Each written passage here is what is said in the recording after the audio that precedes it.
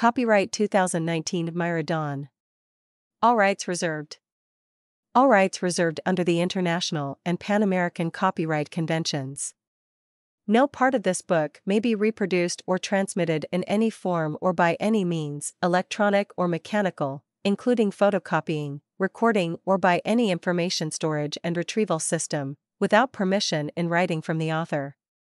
This is a work of fiction. Names, places, characters, and incidents are either a product of the author's imagination or are used fictitiously, and a resemblance to any actual persons, living or dead, organizations, events, or locales is entirely coincidental. Warning: the unauthorized reproduction or distribution of this copyrighted work is illegal.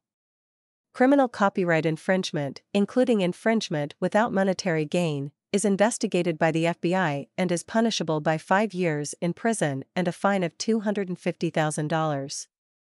Cover art by Maira Dawn. Chapter 1. Sky. Sky knelt on the ground, churning the dirt and shoveling some of the dark soft soil out of her way. One by one, she set the seedlings she had started in the house into the holes she had made, patting the dirt down around them. Beside her sat the row cover Dylan had made, a lightweight plastic frame to protect the winter vegetables. With care, and if the weather held out, in a few weeks, they would have fresh kale, broccoli, carrots, and beets for the dinner table. After finishing the row, Sky sat back on her heels, wincing as she did so. Though her body protested today's work, the gunshot wound had been healing well. She took a breath, letting out a happy sigh at her progress, then lifted her face to let the sun warm it. The weather had been rainy and cool for a while now. The bright day was a nice change. A smile lit upon her lips as she looked over the property. Since planning their future together, there had been some changes. She and Dylan had decided an expansion of the cabin was crucial. 1 bedroom for her and Dylan, one of equal size for Wade and a slightly smaller one for Jesse. The building work was progressing nicely with the help of a few neighbors. The frame was up, and now the men worked at it around their chores. It would be done in no time. What would her life be like now if there'd been no AG flu? She'd like to think she would have done more than just notice Dylan on the streets of Colton or that he would have approached her. That somehow, they would have been able to merge her work with his love of this mountain. But the odds of any of that working out in the old world would have been small. In that world, they had been like two sides of the same coin, never designed to be face-to-face.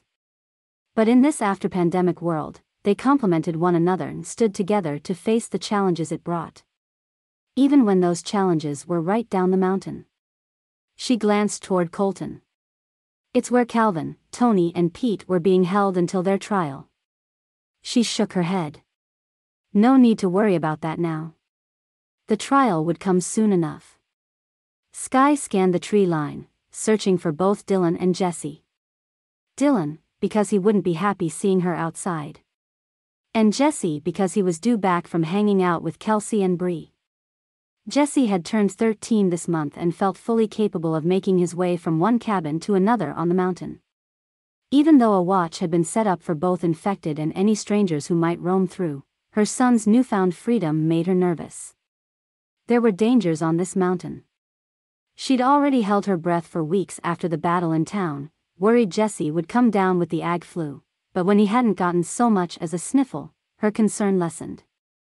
He seemed to be one of those with natural immunity. Remembering her bout with the sickness, Sky's stomach turned. She was glad Jesse hadn't gone through that. In a hurry to be on his way this morning, Jesse had squirmed out of her goodbye hug. But not before she noticed what regular meals were doing for him. Though still short for his age, his once bony frame was finally gaining muscle.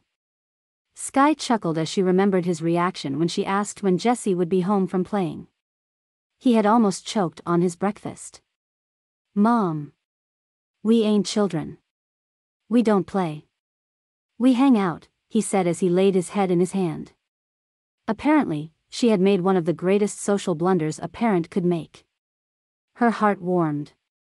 She loved these little interplays, part of a normal life, with healthy interactions. It meant the world she was able to give it to him. A rustling in the brush caught Sky's attention. The tall grasses parted, and Dylan stepped through. Across his broad shoulders, he carried a good-sized deer. Wade appeared, seemingly out of thin air, from behind the house and congratulated his brother. Dylan said something and nodded Sky's way. Wade turned and shrugged. "Oh man," Sky mumbled to herself. "I'm caught." She sometimes thought that if Dylan had his way, she wouldn't be allowed outside the house. Wade took the deer from his brother and walked toward the gambrel to hang it up. Dylan headed straight toward her. He planted his feet and towered over her as she crouched by the garden. "I remember telling you to stay in the house. I believe I heard, and I quote, 'I reckon you might want to stay in the house today.' And well, I didn't want to." Dylan scoffed. "Woman, I swear. Stop trying to intimidate me. Come here and help me. I only have a couple more, then I'll go in. You're the bossiest woman I know." Dylan crouched beside her. "Well, we're a good match then, because you are the bossiest man I know." Sky smiled sweetly at him and kissed him on the cheek. "Ain't none of my tricks work on you. How am I supposed to get you to listen?" He ran his hand over her hair. "Your intimidation tricks? They actually work better than you think, especially when you are worked up. When you're angry, you are one scary-looking dude. But you don't need that with me. You just need to love me, that's all." Sky placed one of the delicate plants in his large, calloused hands. Dylan chuckled.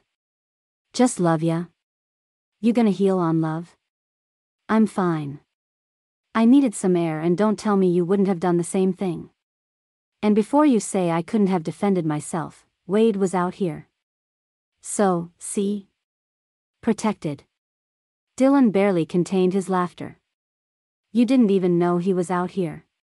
You think I didn't see your surprised face when he came walking around the corner? Just set the baby plant." Sky waved her hand from him to the hole in the ground and rolled her eyes. How did he manage to see literally everything? She ignored his knowing look as he gently laid the seedling in its new place. After layering the dirt on it, Dylan stood and put the row cover over the new plants, then he held a hand out to Sky. "Come on, darling." Sky brushed her hands together, knocking off the dirt clinging to them. Grasping Dylan's fingers, she stood on shaky legs. She was happy for his assistance. Once standing, she put an arm around Dylan. He returned the embrace, being careful of her wound. The two slowly made their way toward the cabin just as Jesse emerged from the woods. The boy ran to them, eager to discuss his day. When they reached the front door, they waved Wade over. It was evening now. Time for the family to come together and grow tighter bonds. Struggles awaited them, and they needed to be ready.